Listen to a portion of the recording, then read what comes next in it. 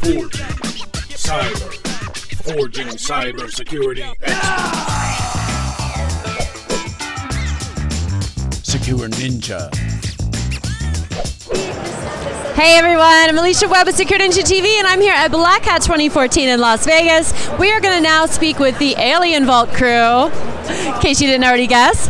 And I'm going to be talking with Jaime Blasco. He is the Director of Labs here at Alien Vault. How are you today? Good, thank you. What about you? Yes, definitely. Thanks for talking with us. We understand that you know a lot about a lot of the recent exploits and attacks that have been going on in the cybersecurity community over the last year. So just give us a little briefing. What are some of your favorites, or what do you find the most interesting or the most dangerous? Well, I don't have a favorite, but let's say that my job is basically like tracking the bad guys and basically analyzing the techniques that they are using. And what we are seeing is like they are exploiting more and more things such as the browser. So we see a lot of exploits against Internet Explorer and against other browsers, and also privilege escalation exploits. So once they gain access to the system, they have to elevate privileges to be administrators or to have more privileges as the regular user, and we are seeing really cool stuff going on there. Right. Now tell us a little bit about Heartbleed. That was obviously a major story last year. What's kind of like your perspective on the Heartbleed? Well, I think Heartbleed was like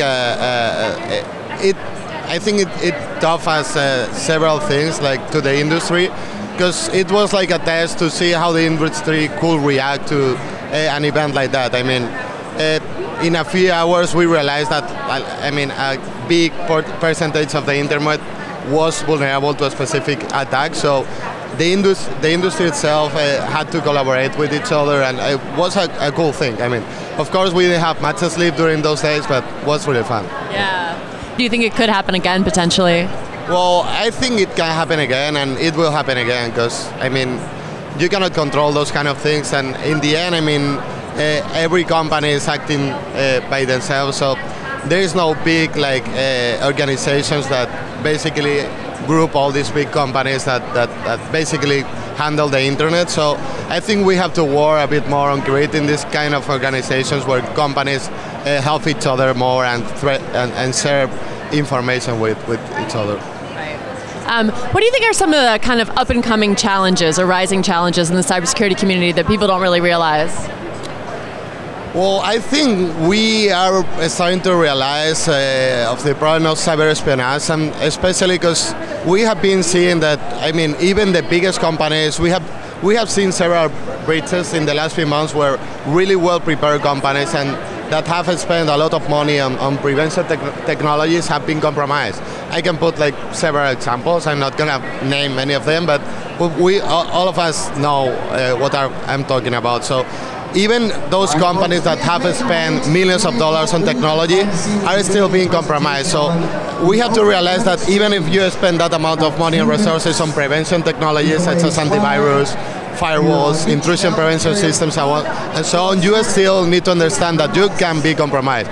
So the sooner you understand that you can be compromised, the better, because then you can start spending money in better technologies that complement those prevention technologies that you already spend money on. So I'm talking about like detection technologies, network monitoring, and those kind of technologies that can alert you if your prevention technologies are failing and you have been compromised somehow. Right.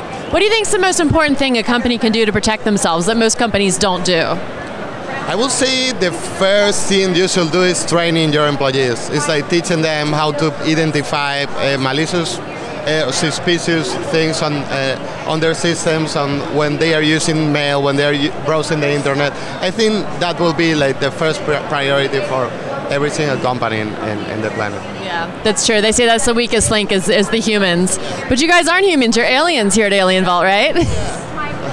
Well, yeah. You're aliens and we're ninjas. So lots of fun stuff going on here at Blackhat. How's the show been for you so far? It's been good. I mean, I have only been here for a day now, but well, it's like always. The problem is like every year we are seeing more and more companies and more different technologies.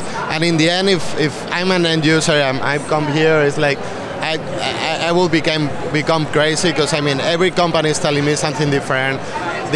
So it's kind of complicated, I guess, for the end user. Yeah. A lot going on. Well, thank you so much for talking with us today. Thanks for taking the time out of your day. Thank you. All right. Thank you so much for watching. Make sure you don't miss anything that we're shooting out here at Blackhat by subscribing to our YouTube channel. You can also follow us on Twitter, like us on Facebook, Google+, Instagram, LinkedIn. We've got it all. And make sure you don't miss our Blackhat tour video. It's a really fun one, so be sure to check it out. I'm Alicia Webb. Thanks for watching. SecureNinjaTV is brought to you by SecureNinja.com, a world leader in cybersecurity training and certification. Our master instructors will help build you into a highly skilled and marketable security professional. Secure Ninja, forging cybersecurity experts.